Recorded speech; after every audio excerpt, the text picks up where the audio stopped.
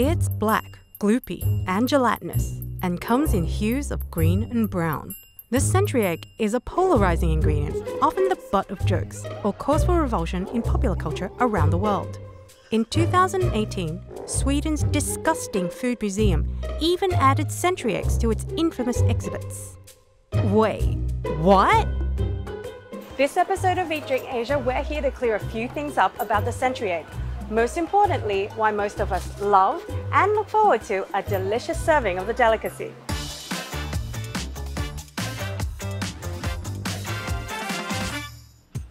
To get down to the basics on what makes a good century egg, we visited Chef Saito Chow, the head chef of modern Cantonese restaurant Chineseology. What do you consider to be a good century egg? 靚嘅皮蛋咧，一般咧我哋會有個松花嗰個感覺。咁松花咧就會比較食落去咧，會比較軟熟啲嘅嚇。咁裏邊咧會有溏心嗰個感覺，係啊。咁呢個就為之一個靚嘅皮蛋啦。In Chinese, there's a term 溏心. In English, does that mean like a molten lava kind of center? 其實都似㗎，因為咧似朱古力流心蛋糕結少少，就係嗰個黏黏地嗰個感覺，或者咧你用蟹膏嚟形容都好似嘅，啱啱蒸熟緊熟嘅蟹膏咧，咁亦都係可以形容到溏心嗰個軟滑度咯。So the flavour of a century egg, how would you describe it? 口感咧係軟熟，同埋裏邊係溏心啦。咁而且咧食嘅時候，你會食到甘香嗰個感覺喺個口腔裏邊啷下，咁為之一個好好嘅皮蛋個味道就會喺度啦。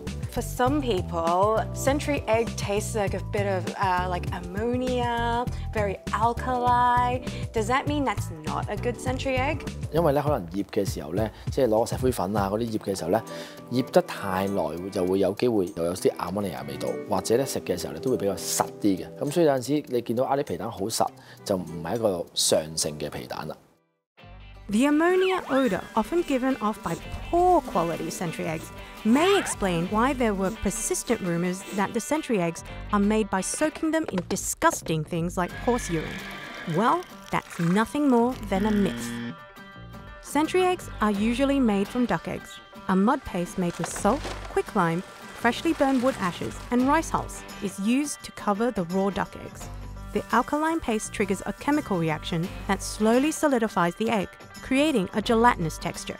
For the eggs to be ready, they have to be left to sit for at least 100 years. Just kidding. It's usually somewhere between 10 days to a few months.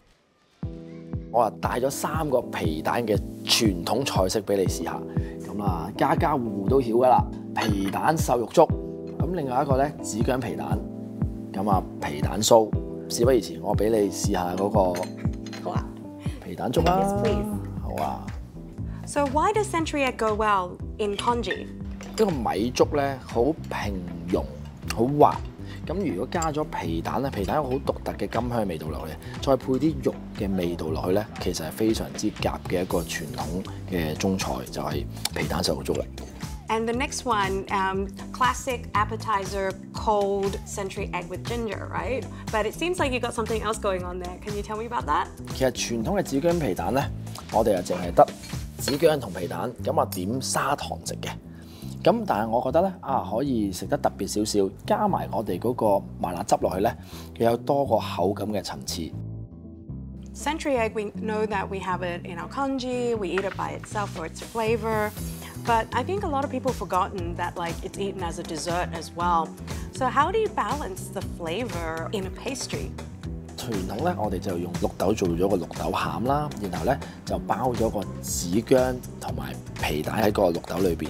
咁中國人咧其實一般咧，我哋有食療嗰個感覺㗎，因為綠豆比較屬性係寒涼嘅，因為紫薑咧會比較燥熱，咁平衡咗嗰個食療嗰個感覺，唔會太燥熱，然後包埋個皮蛋嘅甘香落去，焗香咗佢之後咧，就成咗一個中國嘅甜品啦。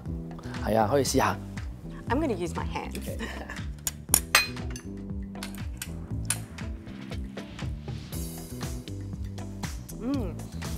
點啊？你覺得個感覺 I mean, of course, I like sweets, but the century egg really just brings out the flavor of the ginger in this.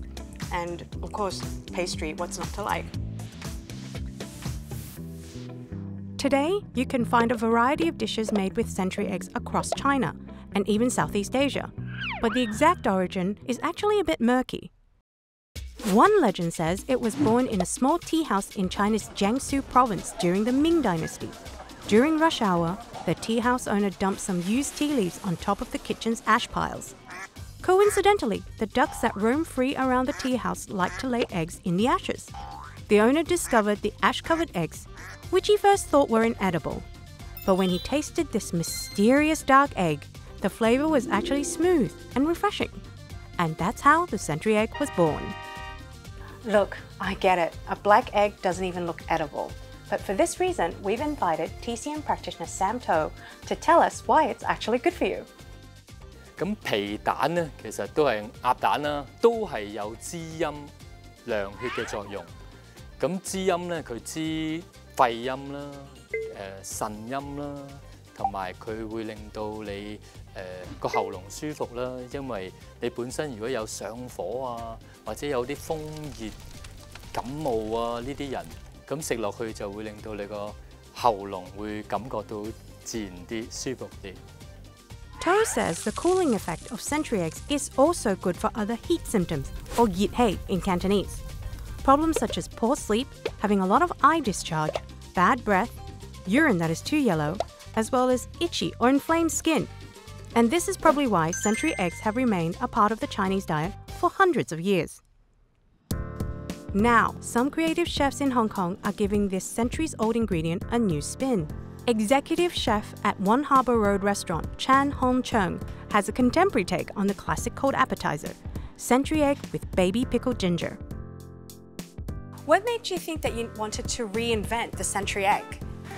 首先因為我自己本身屋企咧就買蛋嘅，阿爸阿媽買蛋，甚至阿爺都買嘅蛋嘅，咁所以由細個已經見到皮蛋呢樣嘢㗎啦，所以我自己一定唔會抗拒嘅。一般我哋粵菜以前嘅前菜都係酸薑啦、皮蛋切咗一塊啦，同埋砂糖飲埋一齊食嘅。其實夾埋食係好食嘅，但係可能會有啲論盡啊咁樣。咁我想法就一個新嘅想法啦，想做一個啫喱狀嘅皮蛋，然之後頭先講嘅糖啊、子薑啦，同埋皮蛋可以混埋一齊，做咗一個結晶體咁樣，雪凍佢嚟食。呢個係一個新啲嘅體驗嘅食法。Chef Chan is not the only one cracking open some fresh ideas. Chef Vicky Cheng at Wing Restaurant has created his own century egg to pair with an unusual, luxurious ingredient. Vicky, tell me the journey of you reinventing the century egg. Well, I wouldn't say it's a reinvention, but we did take into the liberty of house making our own century egg here at Wing Restaurant. Our objective and goal is to always create dishes that are perhaps not exactly traditionally Chinese, but remaining absolutely 100% Chinese in terms of its cuisine. So combining oyster and century egg is one example of those dishes.